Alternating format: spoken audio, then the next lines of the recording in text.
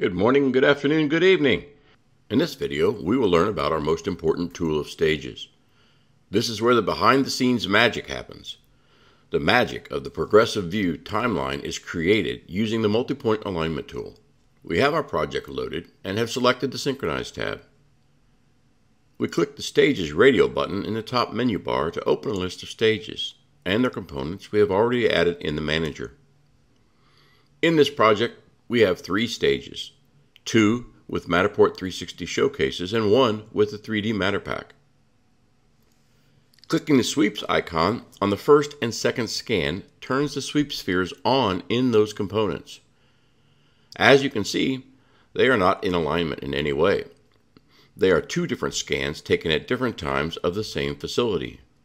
You can see as I click the icon on one component, it is not aligned with the other. In stage 3, we have loaded the Matterpack OBJ model. Let's begin alignment by selecting the Matterpack model.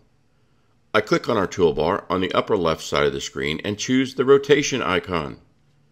I will rotate it -90 or 270 degrees, either is the same, to orient it correctly with our scene canvas. Since no components have been synchronized yet, we need to select a component as our initial reference object. I click the checkbox on the right side of the component in the Stages list box. Click the Save button on the top right bar. Now, this component is available in the Inspector tab as a reference object. Now it's time to move the Matterport 360 showcases to align with the 3D model. We will use the multipoint alignment tool from the Tools menu on the upper left-hand side of the screen. The multipoint alignment tool is the only tool you can use to align the Matterport 360 showcase components. All 2D and 3D models and images can be moved and rotated with the appropriate tool selected or by dragging on the screen. When aligning, the overall concept is to set 3 specific coordinate points in the selected component space that are also available in the reference model. Best practice is to select points at the extreme boundaries of the component. This will increase the alignment accuracy. Let's align one of the 360 Matterport showcases with the 3D model we selected earlier as the reference. We will select and load the Stage 1 360 Matterport. Then select the multipoint tool from the toolbox. As you can see in the wizard box, Step 1, the selected component needs 3 points to be located.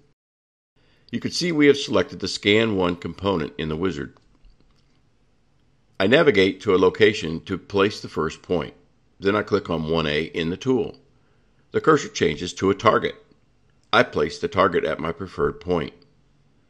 I continue by navigating to my next choice of location. Once there, I click 1B and place the point target. Time for a pro tip. If you inadvertently place your target point at a place you did not want to or intend for it to be, simply re-click on the specific point in the wizard box and reselect that point. So now we have set 3 points in our selected component. Time to select Step 2 in the wizard. In the drop-down selection box for the reference component in Step 2, we only have one component available that we previously selected with the Synchronize checkbox. We select that component as our reference model. As in the previous step, we navigate, or in this case, fly into that model. Another pro tip. If you first click any point in the wizard box of the reference component, a mini window opens just below the wizard, showing you the location of the corresponding point that you chose in Step 1 synchronization. You can expand this mini window for a larger view. Then navigate to the coordinating location, reselect the Step 2 reference point, then set the actual sync location point. Now, continue to follow the same steps for each of the other 2 points. Now that we have defined both sets of points with all lights lit on the dashboard, click on the Confirm button in the wizard. Let's take a look by clicking on the sweeps icons. We can now see the sweeps. Stage 2 remains unsynchronized. We see the Stage 1 component scan positions are aligned within the 3D model geometry.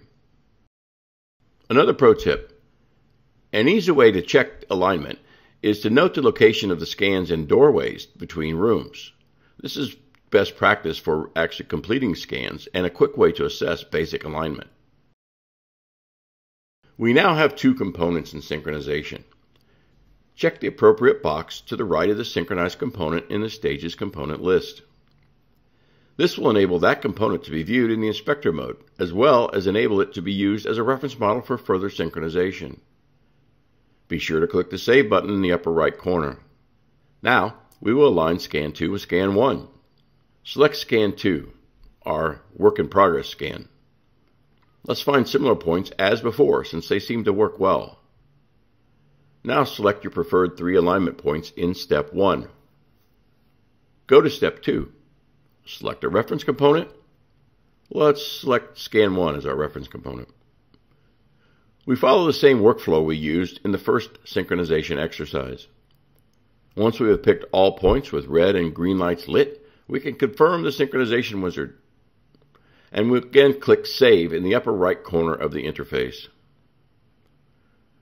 Another pro tip, if you do not save and you try to leave the interface, you will be presented with a warning to save. Okay, let's go take a look at what we've been doing. I'll click the sweeps icon for Scan 1. You can see the sweeps locations in the 3D model. This is what we had completed earlier. Now I can click on Scan 2 sweeps icon. Yes, now they are located within the 3D geometry along with the Scan 1 sweeps. I can click the eyeball icon on the 3D model to turn it on and off. We can see everything is within the same geometric footprint. Now we can click the Synchronized Indicator checkbox, which will expose this component to the inspector and our timeline. Let's again click Save for all of this. Now we can go to the inspector. Click the Inspector tab in the upper right menu area. Now we can see each of the 3 stages of our project has synchronized components. We only have a single component in each stage for now.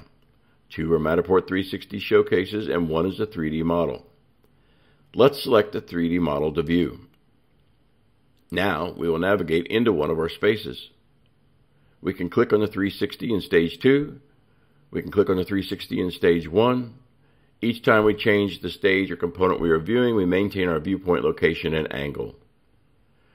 Congratulations! You are now highly skilled in SIMLAB's Stages Alignment tool. Happy synchronizing!